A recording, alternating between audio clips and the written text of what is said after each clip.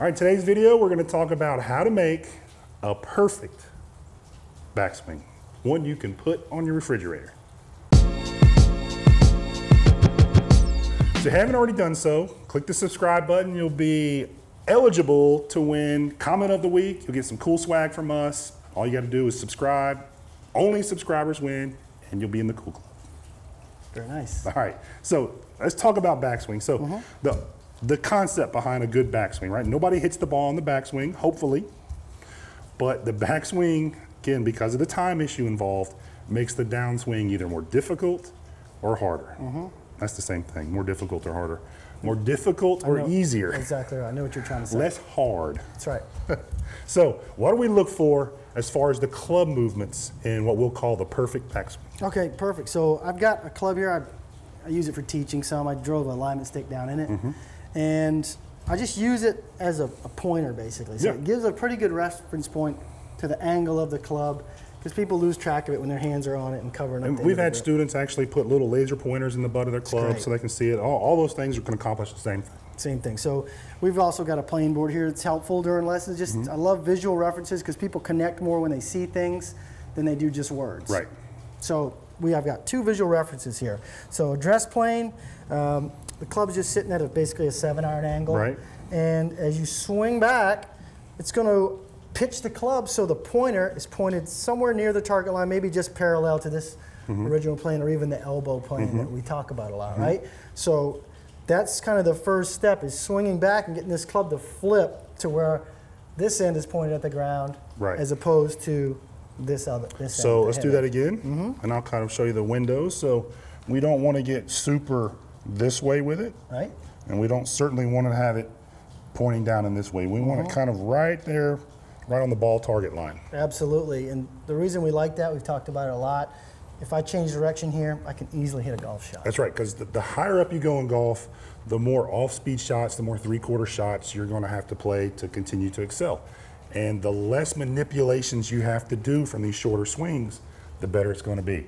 So if you can set the club right there at that left arm parallel spot, the downswing gets super easy. I mean, guys, I think we're tending a lot of times to make this more complicated than it is. Get the club to swing on a plane.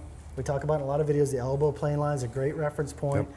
Get it to swing on a plane with a good grip and a square club face. I don't want it here and then, you know, have it wide open, right? So at that point in the swing, if you have a pretty neutral grip, the left wrist will be pretty flat. You'll already be basically bent back with your right hand. So for all intents and purposes, Mike, would you say the backswing pretty much over here as far as arm structure and wrist movement? Yeah, as far as organizing the club, you should have it pretty much done by this point. I'd say this is the key right here. I tell people all the time, if you can get it figured out to here, a little bit of finish and a little bit of pivot down, you got yourself a golf swing. So people get overly complicated with this. Learn how to set it here.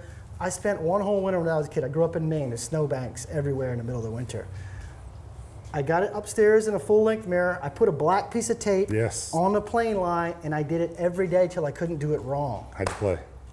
I come out in the fall. I mean, I finally got the scratch that year. I was 13 years old. Right, just by organizing the backswing. Trying to figure out the plane on the backswing. So set it here, use a pointer if you need to. Practice. We're going into the winter now. What a great time to work on this and get yourself organized with the plane and the club face, right? If you did nothing else this off season, but get this half backswing organized, you're going to be so far ahead of the game when it comes springtime to start pulling the clubs back out. Absolutely. Conversely, if this first half of the backswing is unorganized and the club's all over the place, then you got to really kick in that athleticism just to try to manage the club on the downswing. Absolutely, and you know, we'll take it a little step further to the top. From down the line, a good window, Mike, would you say the left arm kind of covering the right shoulder? Yes. A little higher, a little lower, maybe okay, but no severities where you're way up and way below, just some plain vanilla in this window of That's exactly right. And one of the drills we like to do is I'll have players feel that is, let's go to this checkpoint, this left arm parallel, everything's on plane, club, everything's on plane. I want the golfer just to feel like it's a small chest turn from here. There we go. Boom. That's it. And that eliminates any late lifting or kind of lowering or anything that could happen if you just say, okay, my arm swing's pretty much done here. I've done about half of my chest turn. Right. I mean, that would be the sequence part of it. You know, we can see in gears, At this point in the swing, the tour players haven't used up all their rotation That's yet. right. They're saving some of it. Yes. We all know some players that have overturned early, and now they're going to have a late lift. So we get that sequence that when the chest stops turning, the arms are still going. No one likes that in their swing. This is going to really train you to get all of these things stopping at the same time. So let's just show them face on what we're talking about. Okay, absolutely. So here we go, face on. The stick's going to make it a little awkward, so I'll just put it off to the left here a little. Yep. Okay, so swinging the club head back, getting some arm motion. Yep.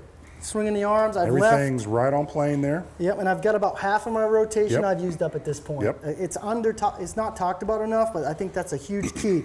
When the left arm is parallel, you don't want to have all your rotation used up. Because you're just going to be left with an arm lift. That's right. So here, I've got a little bit left in the tank as far as the turn. And like Mike said, just a little more pivot, and then I can go. Yes. Right? It's just, I just have my guys feel a chest turn.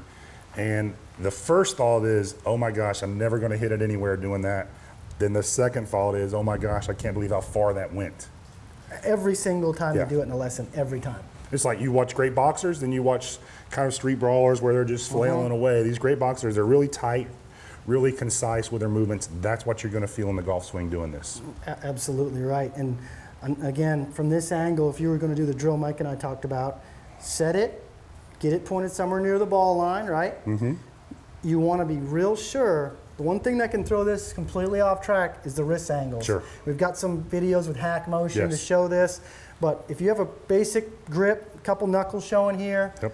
right hand on there in a fairly neutral position with the V kind of over in the right side of your body here somewhere, and you take that back, your left wrist is going to be pretty flat, your right's going to be pretty bent, and the face, if I held it this way, is going to either match the form or be a little bit turned away. Right, exactly right. Right? So if you have good wrist position, for all intents and purposes, again, you're done about right here. Little extra motion, little shift, and you're on your way. So think more of the backswing as setting up the downswing, right? Great pool players, they're always thinking steps ahead.